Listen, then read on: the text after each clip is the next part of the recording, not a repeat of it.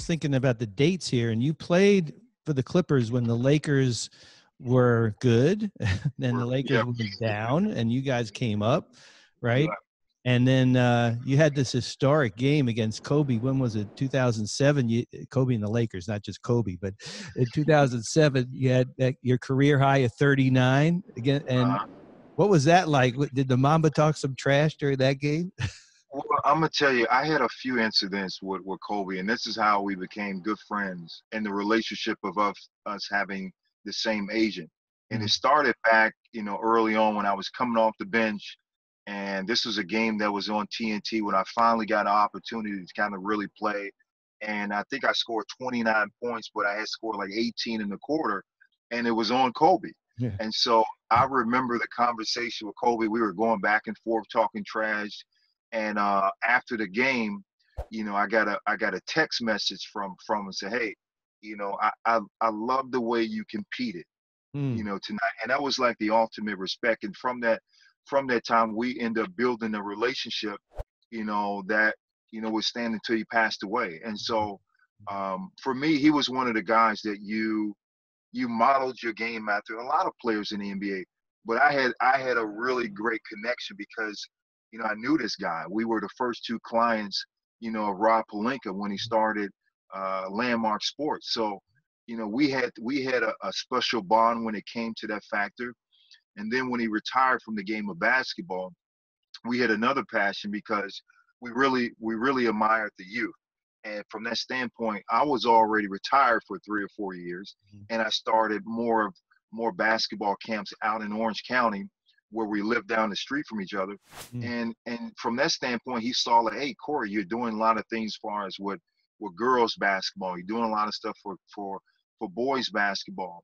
And he would show up at our basketball events, not only just to be there, but to talk to the kids for me.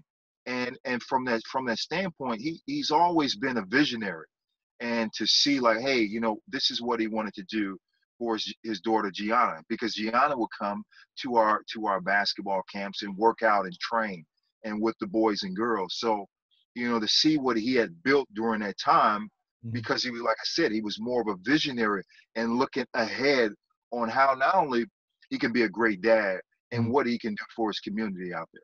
Wow, that's a great story, and I didn't know anything about that.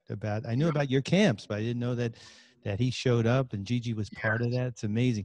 But I got to hear about something that my researcher producer Veronica uncovered, which I know you've talked about before. But I got to hear about this shark story. I got to hear it from you. What is the deal with that? Just tell the story if you could. So listen, man. I get a call from Rob Pelinka. And Rob is saying, "Hey, man, I want to, do you want to meet me and Kobe? We're out. We're in the ocean. We're going to, swim with great white sharks." I'm like, "What? Swim with great white sharks?" So he said, "I'm dead serious." So next thing you know, Rob puts me on FaceTime. He said, "Man, we're here by the ocean. We're about to get in the water." I said, "Man, you're lying, Rob." He said, "Kobe's right here. We're about to get in there." So all of a sudden, I see Kobe in there. Kobe said, "Man, we're about to swim with great white sharks." And for Kobe, this was a stance for him, and his motto was like, "The reason I'm swimming with great white sharks, I want to have no fear. And when I play the game of basketball, whatever I do, I want to have no fear. And for me to have this, I'm going to swim with great white sharks." And I thought that this guy was out of his mind. And so they're begging me like, "Hey, Corey, you need to come." I'm like, "Listen, man, you guys are crazy. There's no way that you're getting me to come swim with great white sharks." Right. And I couldn't believe it. So now Rob is off the phone. Rob was like, "Man, Corey, I am so scared. Like, I can't even believe, like, he wants me to swim in the ocean now with these great white sharks." And so, this entire time Rob is talking to me, he's scared out of his mind. But Rob ended up, having to swim with great white sharks because this was what Kobe wanted to master the fear factor. And if I can do this, then there's no person that I would ever fear on a basketball court or in life. That dude was on I another kid you level. not. He was on Yeah. another level. I mean, I know Rob, as you do, I can just imagine him. He doesn't want to say no, but every fiber in his body is like, there's no chance I'm doing it. Exactly. I mean, Rob would never say no. Yeah. Like Rob or Kobe, like Rob, I need you for this. Yeah. We need to do this. And Rob was like, all right, Kobe, all right, whatever you say, let's roll. So Unbelievable. they had such a special bond, and that was Rob's best friend, man. They had such a special bond. Yeah, no, I know. Wow, I mean, there's probably a million stories you could tell about Kobe, but that one is fantastic. What a great story. So I got to tell you one more story. Sure. So this was during the time when it was the lockout time. I think it was 2011.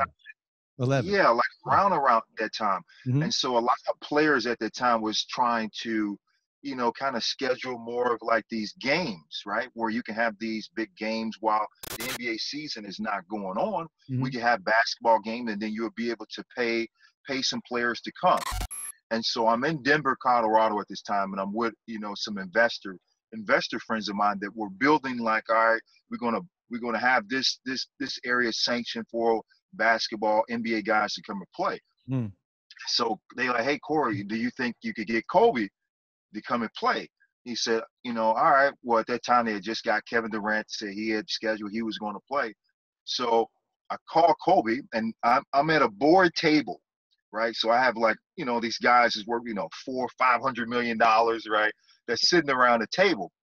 And I said, all right, well, let me get him on a horn. So I call him, and I'm talking. I say, hey, Cole, I'm here with some investors, and they want to know if you can play in one of the games, and they want to know if you were charged, it's $100,000 or something to do this. And so I put Kobe on speaker, and he's like, 50.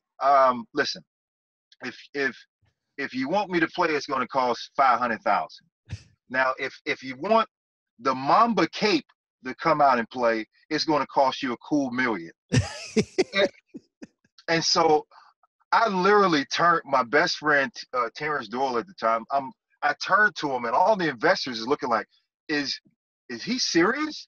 And I put the phone on mute, and I'm like, oh man, I think it was a joke. And then I take it off mute, and he said, Corey, by the way, I'm not joking. So if you want the Mamba cape, it's going to be a cool $1 million.